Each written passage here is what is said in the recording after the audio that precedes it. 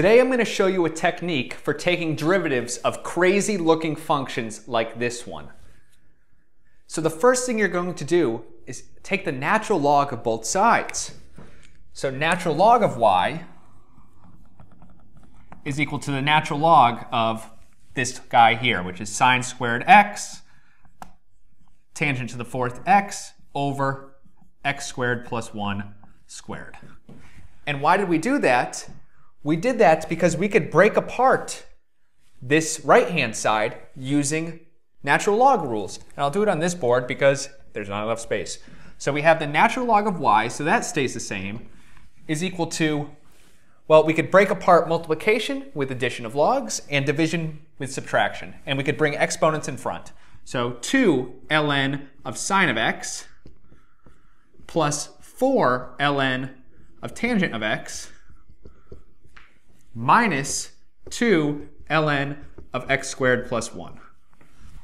All right, and since each of these terms are separated by addition or subtraction now, we're not going to have to worry about the product or the quotient rule.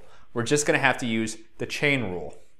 So let's evaluate the derivative of both sides. The derivative of ln of y is, well, it's 1 over y times the derivative of the inside, which is y prime. Okay? On the right-hand side, the derivative of ln of sine of x is, well, 1 over sine of x times the derivative of the inside, which is cosine of x. So 2 cosine of x over sine of x. Similarly, what's the derivative of natural log of tangent of x? It's 1 over tangent of x times the derivative of tangent. What's the derivative of tangent of x? It's secant squared of x minus 2. What's the derivative of the natural log of x squared plus 1? It's 1 over x squared plus 1 times the derivative of the inside, which is 2x. All right, now we want to get y prime by itself, so let's multiply both sides by y. So y prime is equal to y times this guy here.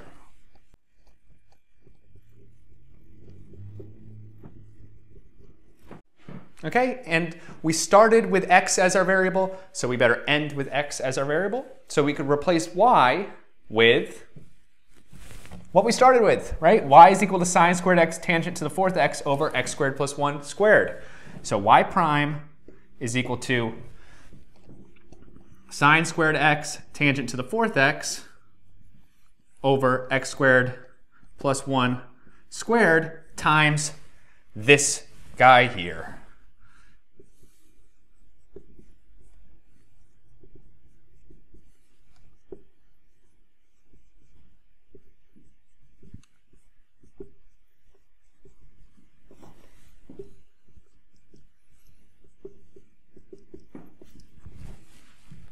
And that's it. So I personally think it's a lot easier to take the derivative using this technique, logarithmic differentiation, than it would have been to do the product rule and the quotient rule and the chain rule all in one example.